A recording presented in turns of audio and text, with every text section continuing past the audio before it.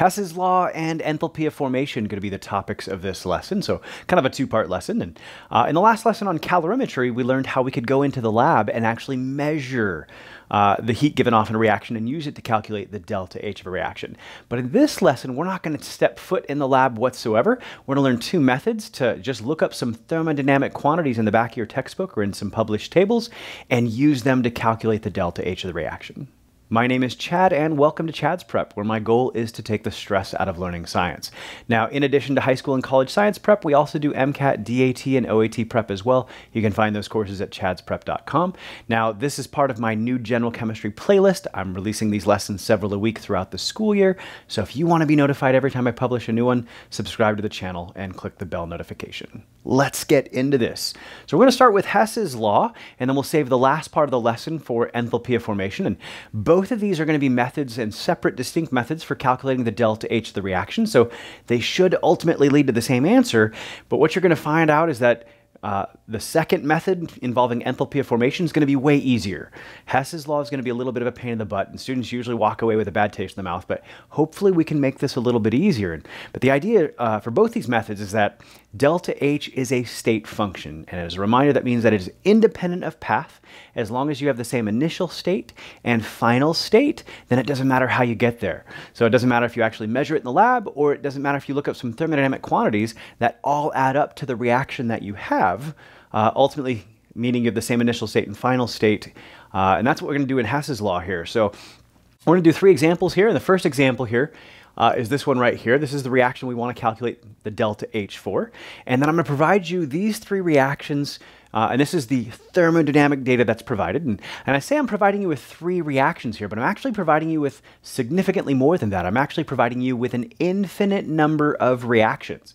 Because if the delta H of this first reaction is positive 113 kilojoules, well, the delta H of the reverse reaction would be negative 113 kilojoules. You just reverse the sign. And same thing, if I give you the delta H of this reaction, once again, that first one is 113 kilojoules.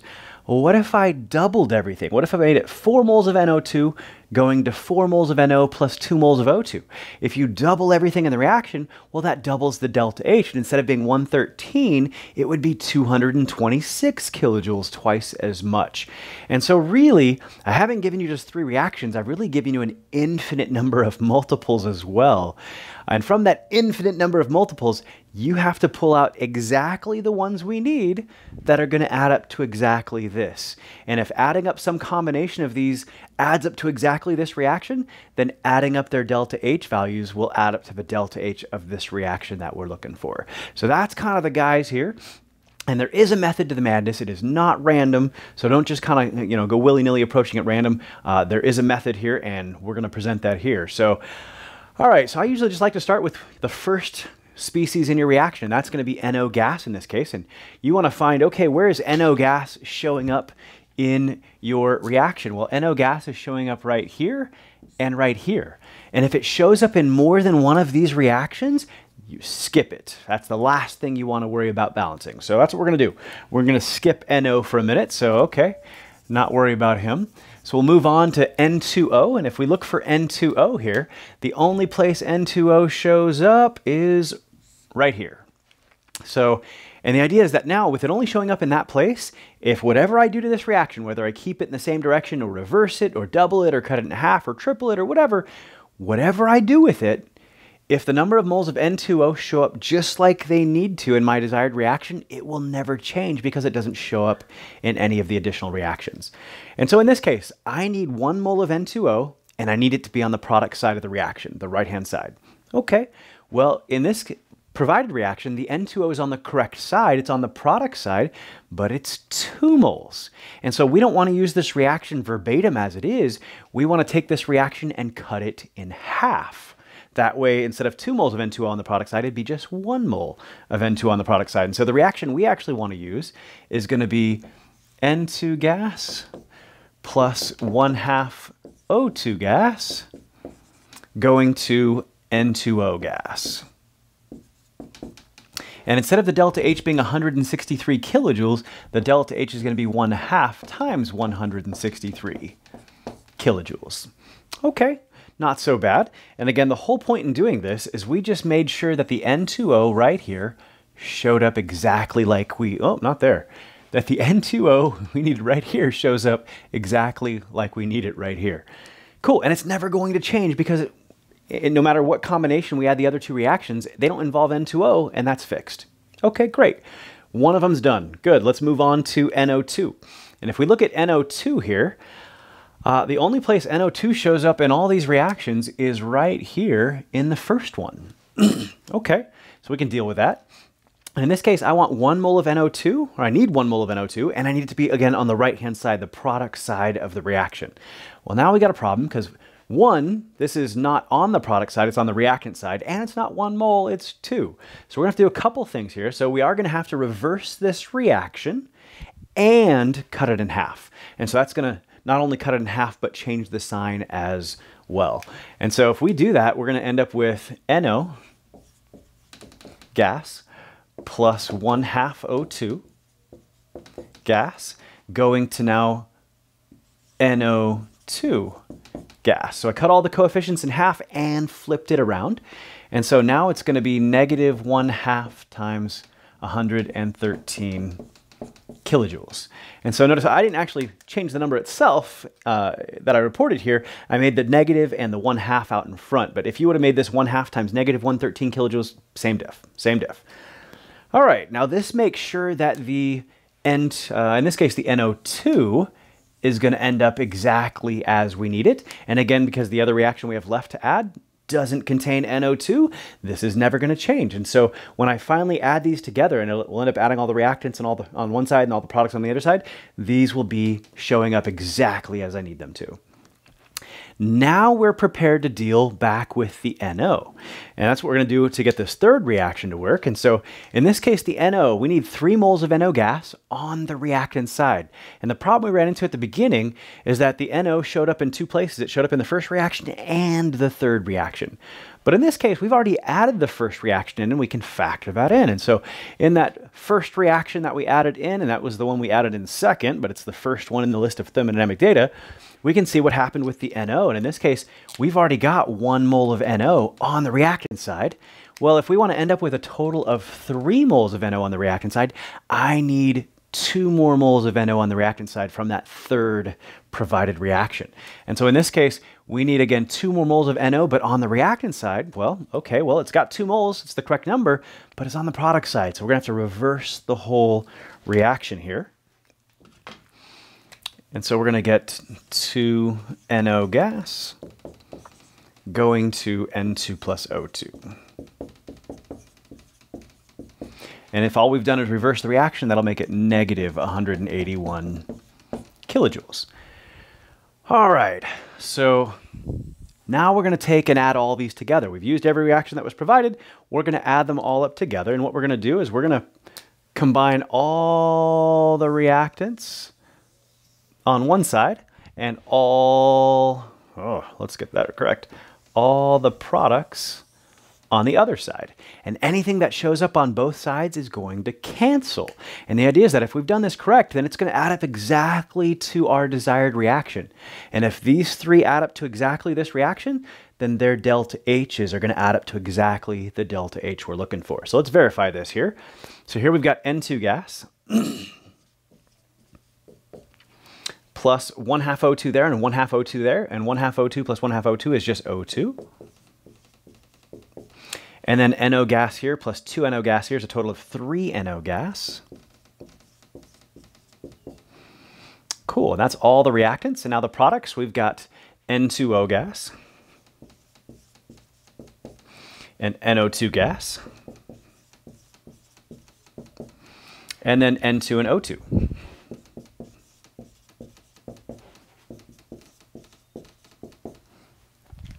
Cool, now we've got some things showing up on the reactants and product side. And again, anything that shows up on both sides in equal quantities is going to cancel. And so the N2 here is going to cancel out the N2 here. The O2 here is going to cancel out the O2 here. And if you look at what we got left with then, the only things we got left are going to be 3 NO gas going to N2O gas plus NO2 gas. which is exactly the reaction we were provided with. So again, we chose how to add these three reactions in so that it would specifically add up to the one we wanted, and we just verified that that's true. And so now all we have to do is add up these corresponding delta H's as they've been manipulated. So we're going to take 1/2 times 163 minus 1/2 times 113, and then minus 181. And we're going to get negative 156 kilojoules here.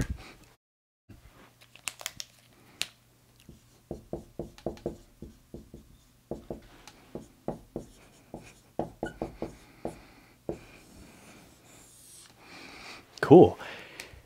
And that's essentially how this method works. Now, one thing to note, this is a long process, right? And so we're going to do this long process for 2 more examples. Just make sure you got it down pat. So however, once you get proficient at this and you're taking an exam, you may not actually work out the whole process and write the whole thing out. And the approach you might take would look something like this. You'd look and say, okay, I need 3 moles of NO gas on the reactant side. And you look at your provided thermodynamic data and you say, oh, NO shows up in 2 places, skip it. Okay, move on to the N2O. N2O here, I need 1 mole on the product side. This one has 2 moles on the product side. Cut the reaction in half. And so you'd be like, okay, it's going to be half of 163. Cool, so that one's used. And then you'd go and say, okay, I need 1 mole of NO2 gas on the product side. And the only place that NO2 shows up here, but it's 2 moles on the reactant side. And so you're going to say, I'm going to have to reverse it and cut it in half, which means it's going to be half or negative 1/2 of 113 in that case. And then you look at what you did and say, okay, I used the NO in this one by reversing it and cutting it in half. I'd already have 1 mole of NO on the reactant side. I need 2 more moles, and the reaction has to provide me those 2 more moles on the reactant side, so it's going to get flipped. And that's going to make this negative 181 kilojoules. And assuming you did everything right and used all the reactions you were provided with, so you could probably just be like half of 163 minus half of 113 minus 181, and you're done. So, and if you've done the process correctly, it'll work out. So key that this may not be all you need to do and that you may need to really go through and verify this is if you haven't used all the provided reactions. If you haven't used all the provided reactions, that may be a little more complicated example and it may be worth your time to actually go back through. So, but usually on an exam, I recommend students, if they get proficient with this, which they really should before an exam, is they kind of take this approach that we just did and then pick the answer choice, assuming they got one of the multiple choice answers that's on their test, and then go back at the end if and when they have time to verify the whole thing. Let's look at a couple more examples. All right, so now we've got the second example here. And in this case, before we verify this, I'm actually just going to work through this and kind of show you my methodology for working through it quickly, and then we will go back through and verify the whole thing. And so in this case, the first reactant is C2H4 gas, and if we look at all of our thermodynamic data, the only place that C2H4 gas shows up is in the last provided reaction. Now, I need 1 mole of C2H4 gas on the reactant side. This has 1 mole, but it's on the product side, so I'm going to have to reverse the whole thing, which means instead of positive 52.3, that's going to be negative 52.3 kilojoules. Okay, so far so good. And then I'll move on to F2, and if I look, F2 shows not only in the first reaction, but also in the second reaction, and we're just going to skip it. It's the last thing we're going to balance. So then we move on to CF4, and the only place that CF4 shows up in the provided data here is in the second reaction. And in this case, I look back and see that I need 2 moles of CF4 on the product side. Well, this only has 1 mole, but it is on the product side. And so I just need to double the whole reaction, which is going to double that value. And so it's going to be 2 times negative 680. And then finally, I've got HF here. And with the HF, I need 4 moles on the product side. And it only shows up in the first reaction, but it's not 4 moles, but it is on the product side. But to get it to be 4 moles on the product side, I've got to double the whole reaction, which again is going to double the delta H value. So it'd be 2 times negative 537. And notice we never worried about the F2 yet. We still haven't solved that one, but we've used every reaction. If we've used every reaction, assuming we've done the process right up to this point, we're actually done. And we would just simply go through, add those up and get our delta H. And that's actually, in the end, what we're going to do. But now we're going to verify it. But we could also look back and just make sure that F2 worked out the way it should.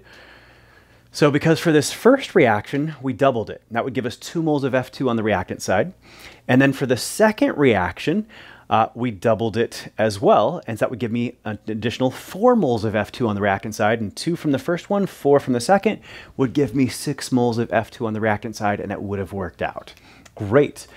So in this case, if you add these 3 numbers together, that will get you the delta H that we're looking for, but let's just go ahead and verify this. All right, so we said C2H4, we had to take that first reaction and flip it to make sure that we get 1 mole of C2H4 on the reactant side. And so we're going to have C2H4 gas going to 2 carbon solid plus 2H2 gas. And that's going to be negative 52.3 kilojoules. Since we reversed it, we changed the sign. Then we got to make sure the F2 ends up in the right place, but we said because it shows up in 2 different reactions, we skip it. So then we move on to the CF4, and I've got 2 moles on the product side. It only shows up in the second reaction, and it's on the correct side, the product side, but I've got to double the reaction to make sure it gets to be 2 moles. And so in this case, that's going to give us 2 carbon plus 4 F2 going to 2 CF4, and that's going to be 2 times negative 680. And then finally, we want to look for the HF as well. And again, we want 4 moles of HF on the product side. Well, it's on the product side, and the only reaction it shows up, that first one, but it's not 4 moles, and I needed to double the whole reaction to make sure that it comes out to 4 moles. And so we'll have 2 H2 gas plus 2 F2 gas going to 4 HF gas. And since we doubled the whole reaction, we double the delta H value as well. And notice, same thing we were doing right back over here. And now we've used all the reactions. And again, we never worried about the F2, but we could go back and verify and be like, oh, well, I've got F2 there and F2 there. And that's going to get me a total of 6 moles on the reactant side, just as I need it. And so if we go back through now and add all 3 of these reactions together, we're going to get C2H4 gas plus 2 carbon solid. And I'll just combine these right here and make it plus 6 F2 gas. And then we missed this guy, so plus 2 H2. And that's going to give us on the other side 2 carbon solid plus the 2 H2. Plus the 2 CF4, and then finally plus the 4 HF. And again, once you've gone this far, anything that shows up in equal quantities on both sides of the reaction arrow is going to cancel. And so our 2 carbon here are going to cancel 2 carbon here. Our 2 hydrogen here are going to cancel 2 hydrogen here. And what you're left with is C2H4 gas plus 6 F2 gas going to 2 CF4 gas plus 4 HF gas. And again, that's exactly the reaction we were looking for. And so if these 3 reactions add up to exactly the reaction we want, then their corresponding delta H's will add up to the exact delta H we want, since delta H is a state function here. So we'll take negative 52.3, and we will go plus 2 times negative 680. And I guess you could have done minus 2 times positive 680, same diff. And then plus 2 times negative 537. And we're going to get negative 2486.3.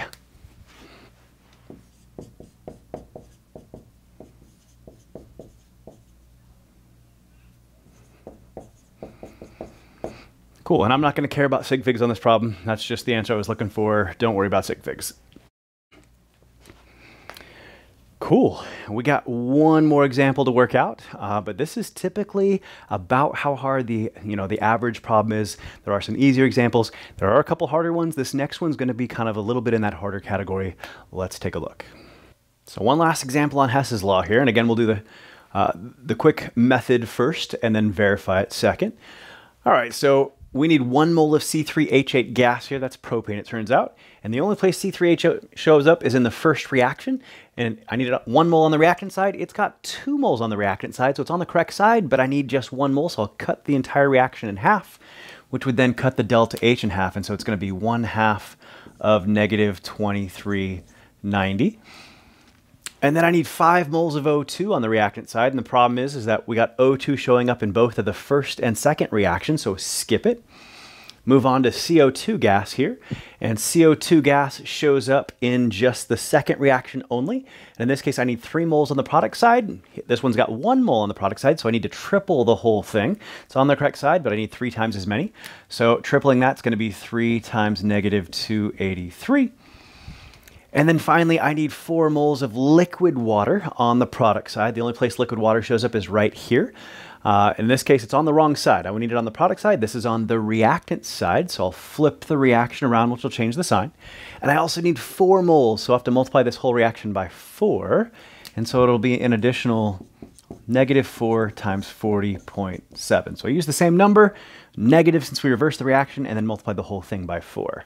And again, if we just add these 3 values together, because we've used all the reactions, as long as we've done the process right, this should work out. And adding these 3 should be what we're after. But let's go back and verify this. All right, so to make sure we got 1 mole of C3H8 on the reactant side, we took this first reaction, since it's the only one that contains it, and cut it in half. And so in this case, that would give us C3H8 plus 7 halves O2 going to 3 CO plus 4 H2O gas. And since we cut the whole thing in half, again, that's going to be 1/2 of negative 2390 kilojoules. All right, O2, we said we were going to skip because it showed up in 2 of the reactions. Now, technically, because we've already used that first reaction and we've got 5 moles, we could actually figure it out. It's just often easier to figure out the rest instead of figuring out, well, how many more do I need? Or how many do I need to cancel? Or, you know, so we're just going to skip it still and move on to the CO2. And I need 3 moles of CO2 on the product side. This is the only reaction that's got CO2. It's on the product side, but I've got to triple the reaction here to make it work out to the correct number. And so we'll have 3 CO gas plus, in this case, 3 times 1/2 is 3 halves O2 gas goes to 3 CO2 gas. And if we triple the whole reaction, it'll triple the delta H. And notice that's what we could have figured out as well here. We already had 7 halves O2, that's 3.5 O2. We need another 1.5 O2, so that would total up to 5. So we actually could have figured out how to add this reaction in from the O2. It's just a little harder to see and a little harder to do the math there. So I recommend if there's any other way to do it, by all means, go that other way. And then finally, we need 4 moles of H2O liquid, and the only place it shows up is here. It's on the wrong side, so we have to reverse it, and we have to multiply the whole reaction by 4. And so in this case, we'll get 4 H2O gas going to 4 H2O liquid, and that's going to, in this case, be negative 4, again, times 40.7. So same steps we took a second ago, and now we can add them all together. And we can actually shorten up the process, because sometimes you can see which ones are going to cancel and stuff like that. And sometimes you're like, okay, I got 3 CO on the product here. I got 3 CO on the reactant here. Those are going to cancel. I can see that I'm going to combine these guys. And then I can see that these 4 H2O gases are going to cancel out with those 4 H2O gases. So we can do some canceling from the get-go. And so in this case, we still got the C3H8 gas. 7 halves plus 3 halves is 10 halves, or plus 5 O2 gas going to 3 CO2 plus 4 H2O. And once again, this adds up to the exact reaction we're looking for. And so these delta H values add up to the exact delta H value we're looking for as well. So in this case, 1/2 times negative 2390 plus 3 times negative 283. And then minus 4 times 40.7 is going to get us negative 2206.8.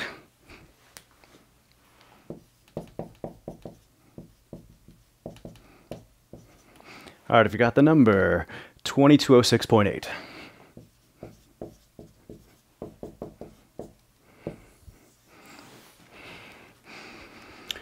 Cool, and that is our last Hess's Law calculation here. And so we're going to move on to talking about enthalpy of formation. And the example we're going to calculate delta H for was actually the first example we did Hess's Law for. So go back and look at that delta H value, because we're just about to use it in the next calculation using enthalpy of formation instead. All right, so now we're ready for enthalpy of formation, and there's really two parts to this segment of the lesson here. And so first we are going to use enthalpy of formation as a tool without even necessarily knowing what it is. And you can use it all day long without knowing anything about it. In fact, you do this all the time. In fact, you use your digestive system without knowing exactly how it works all the time. I'm sure you, got up this morning and popped a little bagel in your mouth and you said, the salivary amylase in my saliva is starting to break down the glycosidic linkages between the sugars. And then you said, peristalsis is occurring and the smooth muscle in my esophagus is pushing it down. And then it's going to go through a sphincter into my stomach. And then we're going to have hydrochloric acid begin. No, you didn't think about any of this stuff. You just said bagel pie hole, and you shoved it in. So, and again, the key is you don't necessarily have to know how a tool works in order to use it, or at least how it knows, how it works completely in order to use it. And the idea is here that we're going to use enthalpy of formation to calculate delta H of a reaction here before we actually talk about what an enthalpy of formation even is. So I just want to get that part across, but what it is still going to be important, but it's not going to be important for the purpose of calculating delta H of a reaction. But there are other kind of questions they might ask you in its stead. So let's take a look here. So we want to calculate the delta H of this reaction right here, and we did it using Hess's law earlier, and we got negative 156 kilojoules. So now we're going to use enthalpy of formation, and we're going to see that this is so much easier going this route than it was using Hess's law. And it's total plug and chug.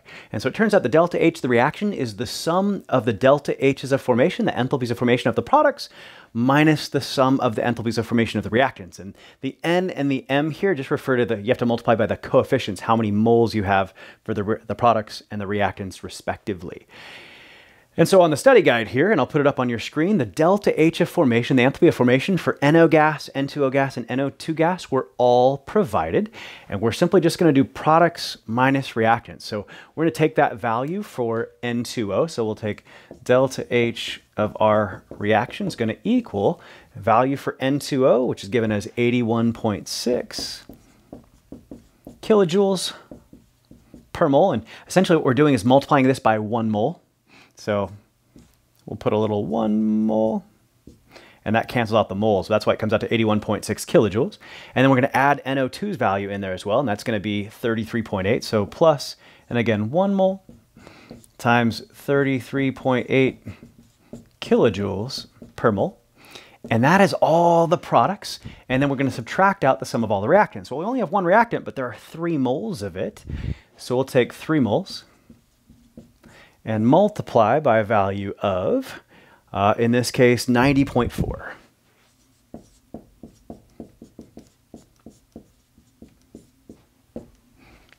Cool, and that's the only, again, reactant we had. So we're doing products minus reactants. It is pure plug and chug.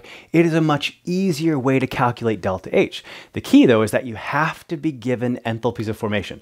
If you're given enthalpies of formation and asked to calculate delta H, you should stand up in the middle of your exam and go up and kiss your professor. Now, if instead you're asked to calculate delta H of the reaction and then you're given a bunch of reactions, then you're doing Hess's law and you should stand up and just get mean-faced and shake your fist at your professor. So, cool. From here, we're just ready to do some plugging and chugging, and we've got 81.6 kilojoules, 81.6 plus 33.8, and then minus 3 times 90.4, and we're going to get negative 155.8.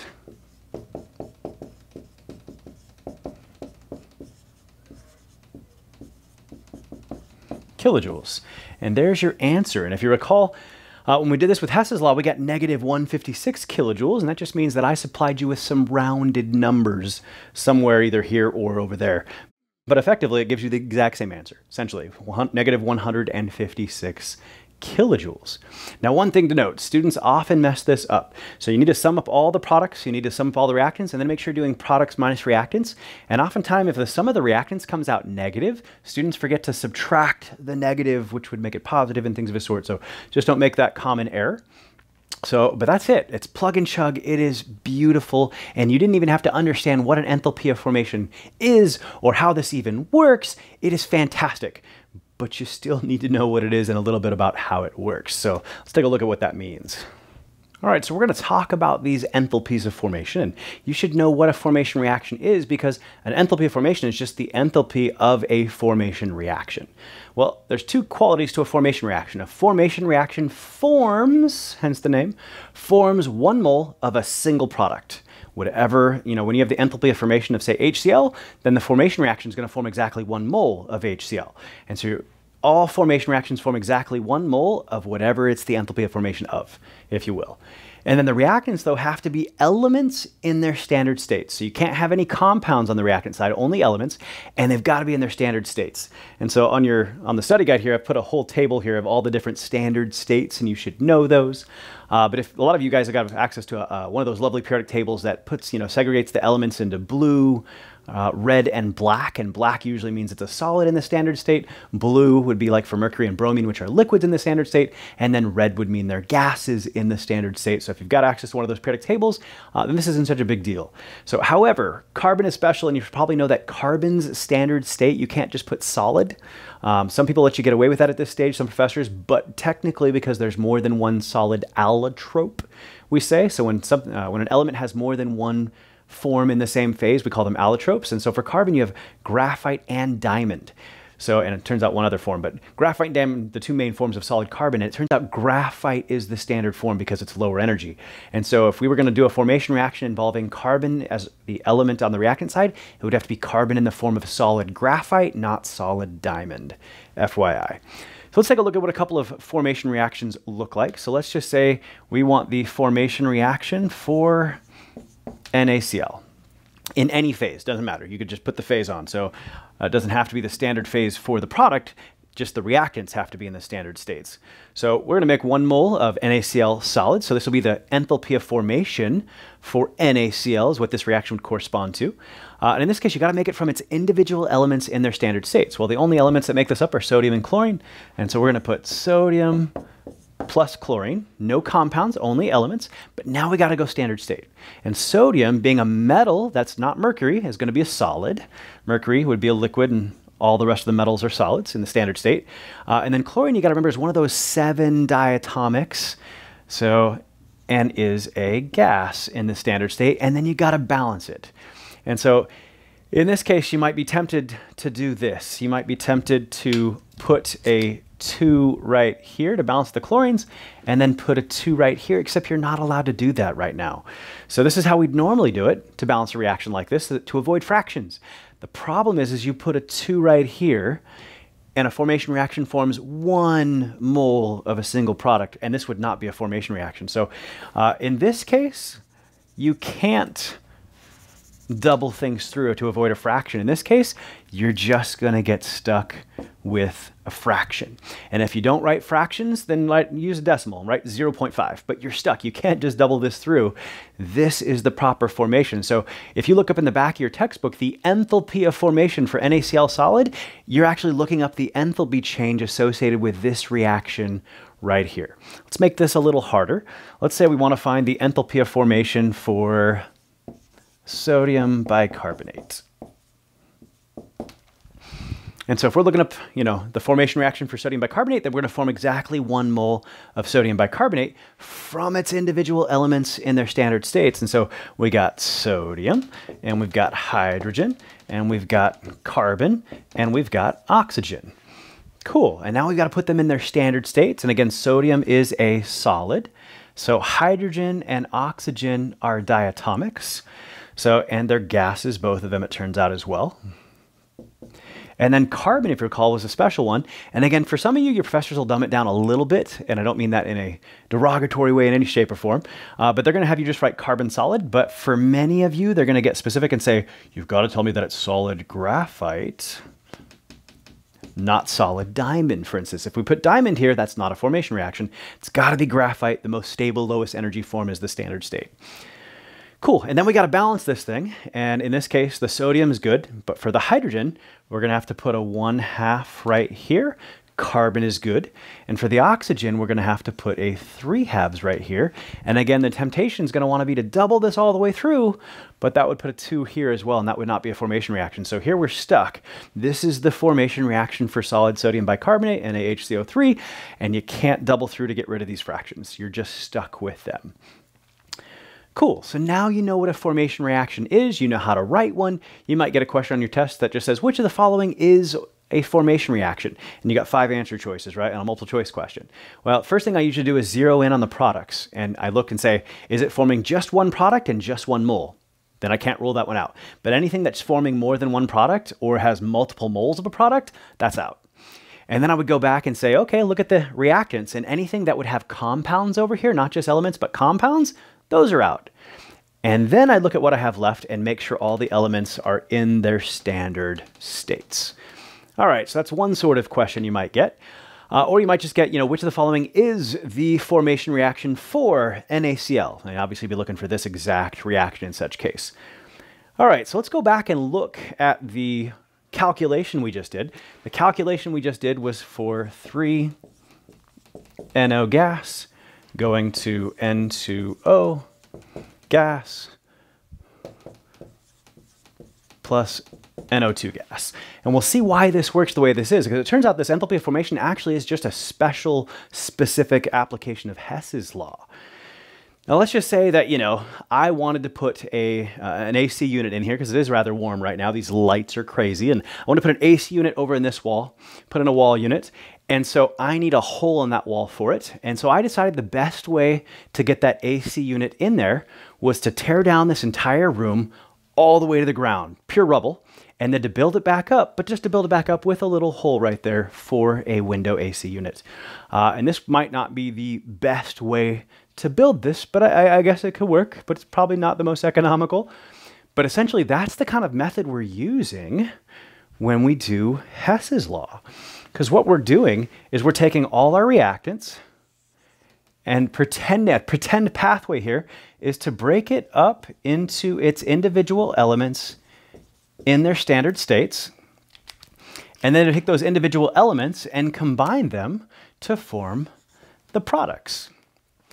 And so if you notice, if you take individual elements in their standard states and you form products, well, that's what a delta H of formation is for the products. However, if you took your reactants and broke them up into the individual elements, that's the exact reverse reaction of a formation reaction. A formation reaction would take these individual elements and make the reactants. That would be a formation reaction. Since this is the reverse process, then it would be the exact negative of the delta H of formation of the reactants. And obviously you got to multiply by how many moles you have and stuff like this, but that's why we take the enthalpy of formation of the products minus the enthalpy of formation of the reactants. That's what's going on. So that's why this process works. It's a real special application of Hess's law because, again, as long as we start here and end here, it doesn't matter how we get there, if we get there in some direct reaction, or if we have this imaginary pathway that breaks it up into individual elements and then forms them up into your products. It doesn't make a difference as long as you have the same initial state and the same final state. So you'll get the same delta H because delta H is a state function. Cool, and that's the 2 parts to enthalpy of formation. So you got to be able to do the plug and chug, products minus reactants, and that's the most common kind of question. But then you got to have some level of understanding of what a formation reaction is. And you might, again, just get a question that says, which of the following is a formation reaction? And you got to be able to recognize that.